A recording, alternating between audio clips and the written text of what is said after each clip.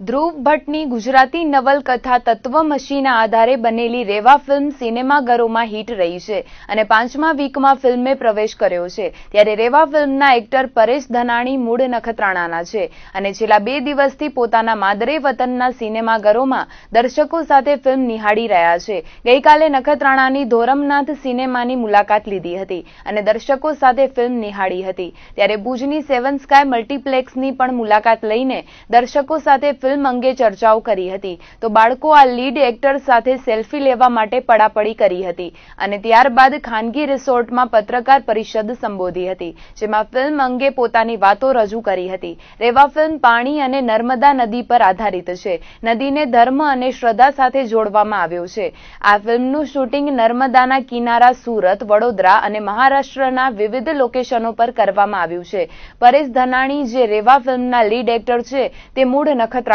છે અને તે ઘણા સમયથી કચ્છ બહાર વસીને ફિલ્મ ઇન્ડસ્ટ્રી સાથે સંકળાયેલા છે। ત્યારે તેમની રેવા ફિલ્મની સફળતાનો શ્રેય દર્શકોને આપ્યો હતો। બહુ ખુશીની વાત છે, બહુ આનંદ થઈ રહ્યો છે રેવા ફિલ્મ બનાવી ત્યારે, કેમ કે એક તો આપણી સાહિત્ય કૃતિ તત્વમસી ધ્રુવ ભટ્ટ જેવા સજ્જ સાહિત્યકારની કૃતિ અને એના પરથી આપણે જ્યારે આ ફિલ્મ બનાવતા હોઈએ ત્યારે એક જવાબદારી પણ હોય છે કે પ્રેક્ષકો અને ખાસ કરીને ધ્રુવ ભટ્ટના ચાહકો કે જેમને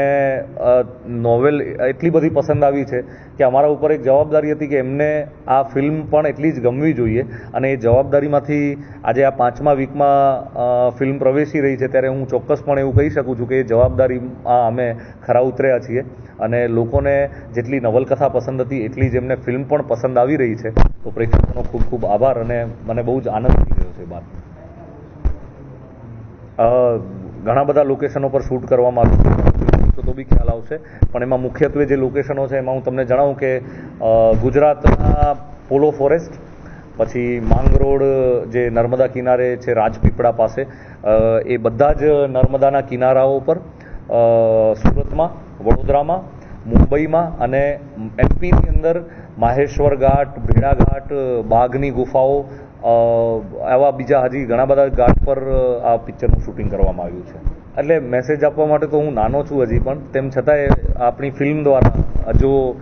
લોકો નેચરની નજીક જતા હોય કે પાણીની નજીક જતા હોય, પાણીની અહેમિયત સમજતા હોય અને નર્મદા નદી પ્રત્યે અને દરેક નદી પ્રત્યે જો જાગૃતિ આવતી હોય ફિલ્મના લીધે તો એને હું બહુ અમારું સૌભાગ્ય માનીશ કે અમારા ફિલ્મના કારણે આવું બધું થયું। હા, હું તમને કહું ને એક એવું છે કે એકચ્યુઅલી મારા કરતાં વધારે એ ડાયલોગ સામેનું જે પાત્ર હતું એનો વધારે સારો હતો। હું એ બંને ડાયલોગ બોલું છું અને એ ડાયલોગ આપણે ટ્રેલરમાં પણ મૂક્યો છે અને એમાં એવું છે કે હું શાસ્ત્રીજી કરીને જે કેરેક્ટર છે એમને એવું કહું છું કે મને ધર્મમાં કોઈ શ્રદ્ધા નથી અને શાસ્ત્રીજી કહે છે કે ધર્મમાં શ્રદ્ધા નહીં હોય તો ચાલશે પણ માણસને શ્રદ્ધા હોવી જોઈએ।